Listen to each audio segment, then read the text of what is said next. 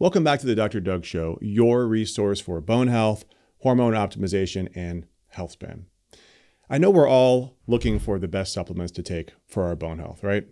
And I've reported on several different products, and we're always updating and we're always coming out with new things because I'm spending a lot of time looking at the research, and so is my team. We have a research team, we have a team of providers. We're all looking at what are the best things for our patients. So you probably know that I'm a big fan of adequate protein consumption. Some would call it high protein consumption. I think we should call it adequate.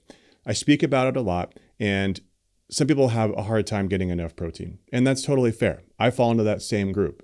Getting adequate protein is challenging for some people. It's challenging if you're on the go. It's challenging to get good sources, especially when you're not at your home, traveling, busy, etc. So one of the tools that I have learned to love over the last several months is essential amino acids or branched chain amino acids. I've been exposed to these for a long time because I've been in and out of the fitness space, and I've always sort of questioned the research on it. But because of my audience for bone health, I really wanted to dig deep and see, are branched chain and essential amino acid supplementation, are these tools that we should use to improve muscle mass, particularly in our audience, which is generally going to be in women and a few men in their 40s, 50s, and 60s, and potentially beyond? Is this the age group where we're really going to see benefit from these things? So I went through some research in depth, and I have a couple of studies that I want to talk about, but I really want to talk about sort of what these things are. So what are essential amino acids? What are branched chain amino acids? Go through a couple of studies, which I think you'll find really enlightening on making the recommendation of whether or not this should be a product that you should have in your stack. So stick around. We're going to go through a couple of studies. We're going to talk about the science of this. And we also have a product that we're going to promote around branched chain amino acids and essential amino acids. So stick around for a discount because I think you're really going to like this product. 3, 2, 1. Here we go!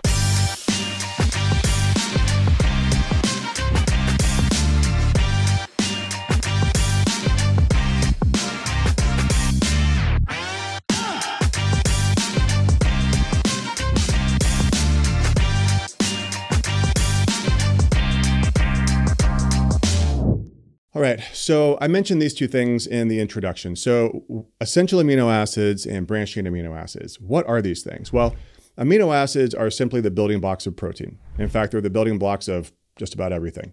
Some amino acids we could make on our own in our body, and some we have to get from outside the body. So those are the ones that are called essential amino acids. Now, branched chain amino acids are a group of essential amino acids. There's actually 3 of them, but there's a group of amino acids that just have a different structure, and they're called branched chain amino acids. So BCAAs are a component of EAAs, or branched chain amino acids, and amino acids. So there are 9 essential amino acids, and there's a little bit of debate around this, but in general, there's 9. They are histidine, isoleucine, leucine, lysine, methionine, phenylalanine, threonine, tryptophan, and valine. They're going to be involved in a wide range of processes, including muscle growth, muscle tendon repair, immune function, and ultimately protein synthesis. Now, you can get EAAs and BCAAs from food, especially things that I talk about a lot, like high quality protein sources, meat, fish, eggs, dairy, if you can tolerate it, and in some plant-based sources like quinoa and soy. But we've talked about in the past, and I won't dig into this now because I want to keep this relatively short, which is that plant products are going to have a different combination of amino acids. You can get complete amino acids, like in soy, you can get a complete protein in soy, but the combination is still different than you're going to find in animal products. And that's why you can mix and match to get complete proteins from plant sources, but adding some essential amino acids or BCAAs could be really, really helpful. Now, a little note about BCAAs. In general, BCAAs are sometimes provided on their own because they have been found independently to play a role in reducing exercise fatigue, influencing production of things like serotonin, so these neurotransmitters that are in the brain that can have an impact on how we feel. And again, they can also be found in food, but it's sometimes more difficult to find things like leucine in food products in adequate sources. All right, so the first thing I want to do is go through this position statement that I saw from the International Society of Sports Nutrition. And so if you're not familiar with this, because this is a very sports specific thing, they laid out 15 points. I'm not going to read through all 15 points, but basically they laid out 15 points based on an extensive review of the literature. So I don't want to do that because nobody wants to sit through that. I'm just going to hit a couple of these points, and then I want to talk about a couple of studies specific to our population of interest that I think you'll find compelling. All right, so the first important point that they make is that free-form essential amino acids, meaning that supplemental essential amino acids, are a robust stimulator of muscle protein synthesis and turnover. And what that means is that they can help the body to stimulate the production of muscle, to stimulate the turnover of protein within a muscle to build muscle. And that's ultimately what we want to do. Now, the second important point here is that these EAAs will stimulate muscle protein synthesis more than an isonitrogenous protein isolate. Now, what the heck does that mean? It just means an equivalent amount of nitrogen from a protein source. So like whey, for example. If you're going to use whey, or if you're going to use a plant-based source like pea protein, if you were to compare them, apples to apples, then EAAs are going to stimulate more muscle protein synthesis than does the complete protein on its own, which is kind of cool. All right, the third point here is that EAA will produce a rapid rise in peripheral concentrations of amino acids and that transportation of amino acids into skeletal muscle. So this is some very sciencey research where they're looking at actually how are the amino acids getting into the muscle. And the answer is quite clearly here that yes, if you supplement these things, they do get into the muscle, therefore they can have an impact. Now, this fourth point is important because it talks about the idea that you need to consume all of the EAAs together, meaning that you need all 9 in one place in order for them to have a sustained benefit. If you just do BCAAs on their own, or if you just have some of the EAAs like you're going to get from an incomplete source, then you're not going to get the same benefit. So you really do need all of them together. And then the next point is, this is the fifth point here, is that these EAAs do stimulate protein synthesis at different rates of consumption. So you'll see on packages, anywhere from micrograms to grams to 20 grams, like the range is kind of all over the place. The research supports 1.5 grams having an actual benefit, which is a relatively small dose, all the way up to 18 grams in research having a benefit. And I've seen studies that have more than that. They also go on to mention here that the percentage of leucine, which is one of the branched chain amino acids, the percentage of leucine is important, and more leucine better. But when I talk to developers of supplements about this, leucine doesn't taste very good. So there's a kind of an upper limit of threshold as to how much leucine you can actually put in EAA mixture and actually make it tolerable without adding in a whole bunch of garbage, sweeteners and other flavors. So leucine is important, but leucine also doesn't taste very good. So we have to kind of find that balance there of what you can tolerate. All right, now the next cool point here is that what they describe is in anabolic resistant populations, which is what I'm going to say the older population. And I'm going to talk about studies that call certain populations elderly. Just know that those are not my terms. But when we talk about an aging population, I would consider that an anabolic resistant population, right? It's harder to build muscle in these populations. But in an anabolic resistant population, EAA supplementation will improve functional outcomes. Additionally, they go on to say that EAAs are interactive with other interventions. Specifically, what they're saying here is that EAAs by themselves don't actually do the work. It's kind of like testosterone and muscle building. Like you take testosterone, are you going to build muscle? A smidge. If you take testosterone and work out, are you going to build muscle? More, much more. Same thing's true with EAAs. So if you consume the essential amino acids and you train your body, you will have a greater impact than if you do either one on their own. All right, and then I'm just going to read this last one because I don't want to get it wrong. So they go on to say at the end of this statement that free-form EAA supplementation, so supplements of essential amino acids, is well within the safe upper limit of habitual daily consumption. EAA supplementation is efficacious in the vast majority of clinical studies and conditions, and numerous longitudinal studies involving EAA supplementation in aging populations consistently report favorable improvements in metabolic as well as functional outcomes. So that's a very strong statement for an aging population, particularly the population that we serve, which is people that are struggling to produce muscle, struggling to improve their bone health. This is something that I think we really could add. It's relatively simple. They are kind of expensive. We'll talk about that later, but something that is going to have a significant impact. Before I go on to a couple of studies that I want to point things out in, let me just mention this, that if you are struggling to put together all this information, because I know we now have hundreds of videos, consider joining our free masterclass. The masterclass is where we put together all this information. We talk about how we build programs for our patients. This is in a 60-minute class. We reserve 5 to 10 minutes for questions. It's a really great free resource. If you haven't done that already, I would strongly encourage you to do that. If you're listening to this on a podcast, you can go to drdouglucas.com and you can learn more about that. If you're watching this on YouTube, look for the link in the description below. All right, so just a couple of studies to really cap this off as if it wasn't obvious enough already. Let me just go over a couple of kind of smaller studies, but I think they're really important because they're very specific to our population. So there's a 2009 randomized control trial where they used 15 grams per day of essential amino acids. So just out of context, most of the scoops are going to be between 3 and 5 grams of powder. So this is probably going to be 3 to 4 scoops or potentially 3 to 4 servings of EAA. And they call this in older women. So again, don't get mad at me, but the average age of this group was 68 years old. So take that for what it is.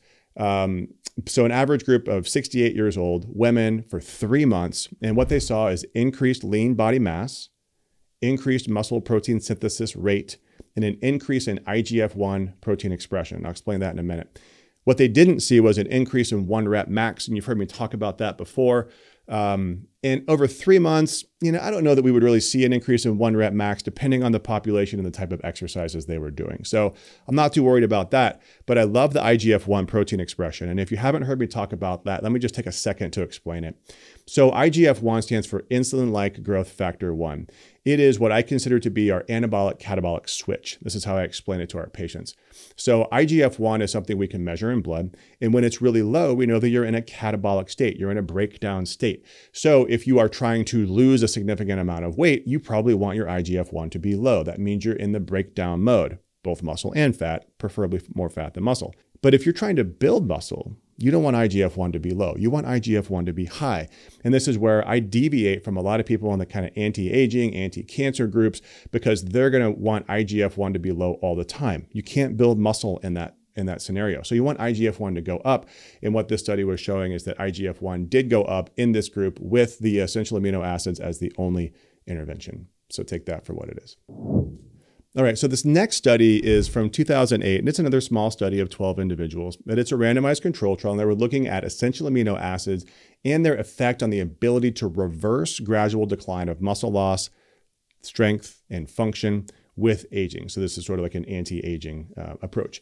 They used a population that's kind of interest here. So similar age range, so 67-year-old average, but they were looking specifically for people that had glucose intolerance.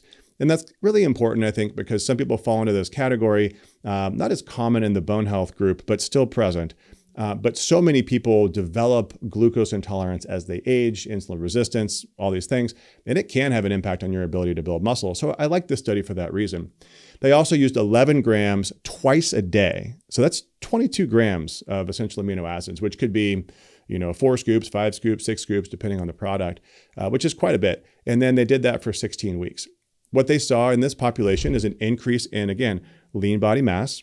They saw an increase in lower extremity strength, and this was in 1 rep max. So now 16 weeks, which is actually just a little bit longer, 4 months, right? Longer than the last study by 1 month. They did see an increase in 1 rep max. They also saw an increase in gait speed, an increase in these things that they do called the timed 5-step test, the timed floor to transfer test. So kind of these different tasks that they do. And they saw an improvement across the board compared to placebo. So again, another study in an older population showing benefit from what is a pretty high dose of essential amino acids. All right, so the last study I'm going to point out here is a little bit older, from 2008, a little bit bigger with 41 individuals. And fortunately, the dose is a little smaller. So they did 8 grams of EAAs per day. So we're not dealing with like 5 and 6 scoops of a relatively expensive product. So 8 grams of EAA in, again, elderly subjects. This is a group, though, that specifically had sarcopenia. So they had muscle loss by definition. I don't know what they based their diagnosis off of, but this is pretty common and very common in our population of interest. And the study was over 18 months, which is really long for a supplement study.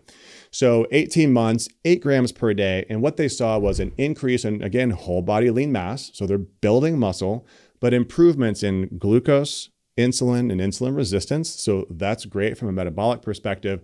They saw also a reduction in inflammatory markers.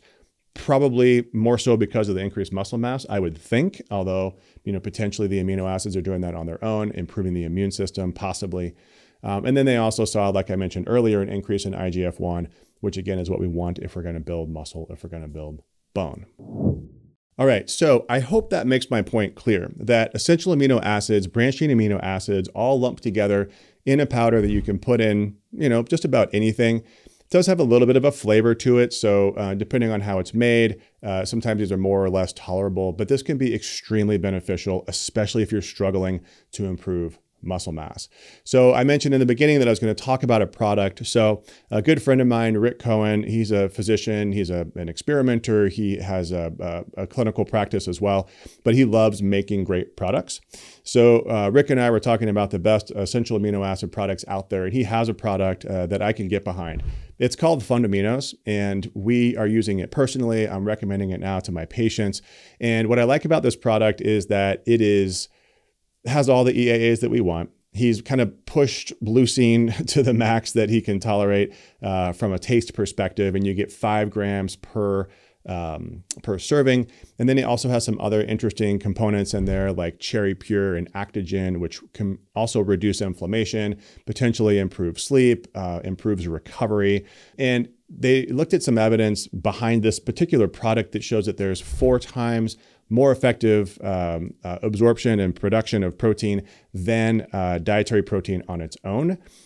What I also love about this product is that there's 60 servings per container, and most of the competitors are around 30 servings per container, and it costs less to begin with. So it's about half as expensive as some of the other products that we use. So now you're talking about a quarter of the cost, which is amazing. And we can also give you an additional 15% off. So for those listening to this, if you go to Pure Clean Performance, and the link for this will be in the show notes, but if you go to Pure Clean Performance and you use PCP OHH 15, that's P as in pure, C as in clean, P as in performance, OHH 15, and you'll get 15% additional off of that. So we can try to make this as affordable as possible. And again, if you're on YouTube, just look for the link in the description below. So that's it. I hope that all made sense. So my friends, remember that you are created for greatness. So seek optimal, not average. Don't be afraid to be extraordinary, because you are, and that's what it takes. I'll see you next time. This presentation is for general informational purposes only, does not constitute the practice of medicine, nursing, or other professional healthcare services, including the giving of medical advice. No doctor-patient relationship is formed. The use of this information and the materials linked to this presentation are at the user's own risk. The content in this presentation is not intended to be a substitute for professional medical advice, diagnosis, or treatment. Users should not disregard or delay obtaining medical advice for any medical condition they have, and they should seek the assistance of their healthcare professionals for any such conditions.